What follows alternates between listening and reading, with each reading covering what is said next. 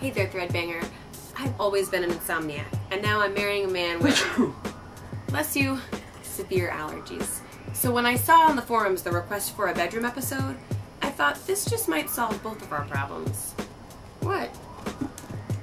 Our bedroom is great, but I don't like the color, and there's clutter that distracts me and collects dust that aggravates Will's allergies. So this week, I'm going to give the bedroom a refreshing coat of paint and create a clutter and allergen-free sanctuary. To get started, remove everything from your bedroom. Even remove the carpet if possible, and air it out. If you can't remove the carpet, give it a really good vacuum. Now give your bedroom a good clean, then try to do a follow-up clean once a week. If you have a ceiling fan or overhead light, this is a good time to give it a good scrub with a damp cloth and our natural cleaners from the spring cleaning episode. Good music is key. Choose a color for your walls that creates a nice, clean, relaxed feeling. Will and I picked a shadowy gray.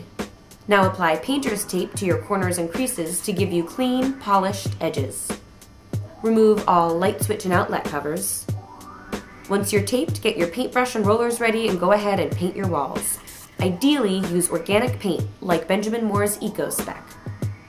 Give your bedroom a day and night to dry out to prevent inhaling any fumes. Once your walls are dry, we can put the rug and mattress back in and we can start making our new headboard. Will and I want a fresh look, yet don't have the space for a whole new bed frame. So we are going to use contact paper to create a full look that is really just two-dimensional. First, measure the width of your bed. Then measure about how high you'd like your headboard to reach. Cut your contact paper to give you a sheet to work with. You may need 2 sheets lined up side by side. Make sure those 2 sheets are the exact same size. Here's where you pick out the design for your headboard. You can have a rectangular headboard or a round one. For a round one, cut an arc out of the top of each corner.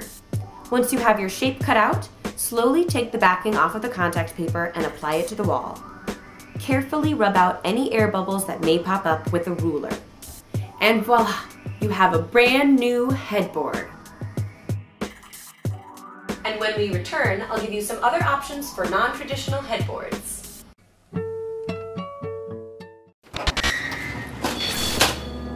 So you ready to talk yet? I'll never talk to you, you filthy pig. I'm gonna give you one last chance before things get really painful. Do your worst. Tell me where the missiles are! Puppies! We're in sunglasses, I know. I love this episode! The missiles. They're at the South Dock. Crepe Jail 332. I can't. It's so cute. It hurts. It hurts! Other options for headboards that are just as easy are stacked closet doors as seen in Better Homes and Gardens, and apartment therapy shows how a simple curtain hung behind the bed makes a nice niche. Look how forum member Penguin transformed her old desk and added her own style to it. I love the plum color and modern design. You could definitely do this to your dresser and bring it into your new bedroom. Glamour on a budget.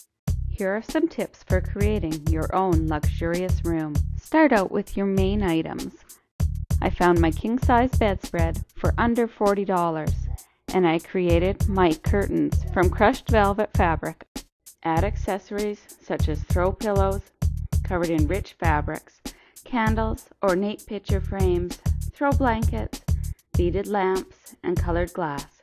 I hope I've inspired you to create your own glamorous space. Awesome work, Aurora. For a more restful night's sleep, keep your bedroom as dark as possible with blinds or curtains, and remove cluttered knickknacks to create a more peaceful environment. To keep allergies at bay, use natural bedding and wash it frequently in hot water. This week's quick tip: use your old hardback books as a cool nightstand. Now that our bedroom is peaceful enough to have a bed-in demonstration,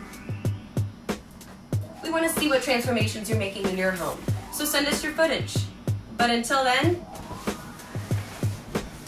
sweet dreams!